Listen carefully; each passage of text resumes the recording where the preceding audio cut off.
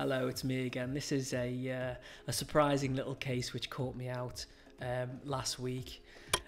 I had no idea that this tooth was perforated, and this was a referral that was sent to me from a dentist who could not find the canals, or they thought they might have found the canals. So I obviously got the patient in for the consult, and I just decided to take out the temporary filling here, and in this case it looks like it's been dressed with leather mix, and then I used a ultrasonic device, and instantly I felt the ultrasonic tip dip into something quite spongy. I thought, this is a bit unusual.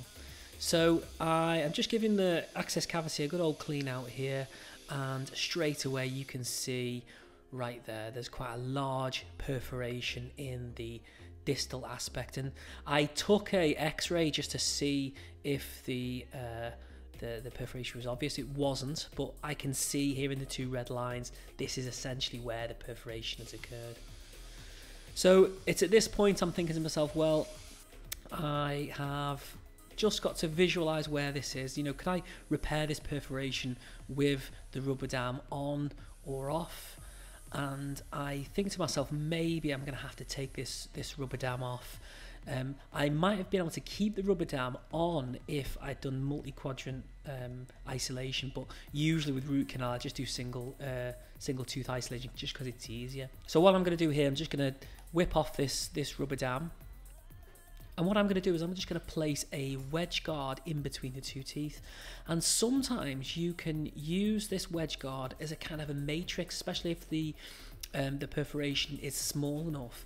But I can see here that there's still a little bit of bleeding. The interface between the wedge and the tooth probably isn't as tight as I'd like it to be. And once I've given it a bit of a clean out and a wash out, I can still see tissue there. So I know that is not tight up against the tooth, and I'm obviously not going to be able to put a nice restoration against that. So I have got no choice but to remove the existing restoration.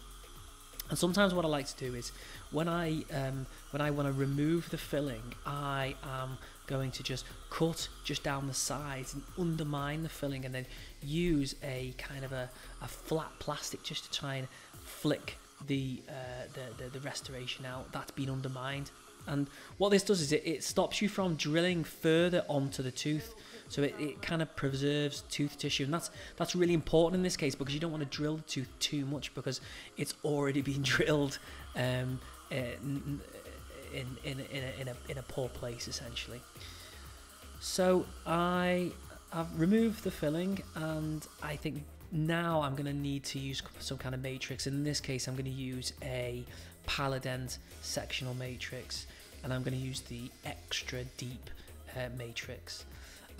Once I have placed it in position, I am just having a little feel around here for any sort of soft tissue, and I can't feel anything obvious, so that makes me feel a bit better. Give it a bit of a wash, and once I've washed it all away, I can see that now there is a nice tight margin on that sectional matrix, and I am ready to just do a little bit of deep marginal elevation. I've not put the ring on the Palladent just yet because I just want to get the just get a little bit of flow just right where the perforation is. Sometimes when you put the ring on, it can kind of open up the contact between the two teeth, and then the sort of interface between the tooth and the sectional matrix is widened apart, and then it's gone. It can be really, really tough as well to etch and bond down here, especially washing the etch out. So I have to be really, really careful about washing all the etch away before we bond, and then nice little bit of flow down here. I suppose in this case I've probably put a little bit too much of flow on that I'd like to, but there's always room for improvements and learning. And now I'm going to put the ring on. Notice I haven't used a rubber dam in this case. Yeah, I suppose there's an argument to say you need rubber dam, but and I just think the flow of the appointment, I'm kind of just happy with the moisture control in this case. So you'll also notice that I haven't accessed the tooth at all yet. I have just filled the tooth from top to bottom all the way, and I have done this deliberately because sometimes when you've got an access tooth, it can be difficult to kind of get the distal box in and not fill the canal orifices.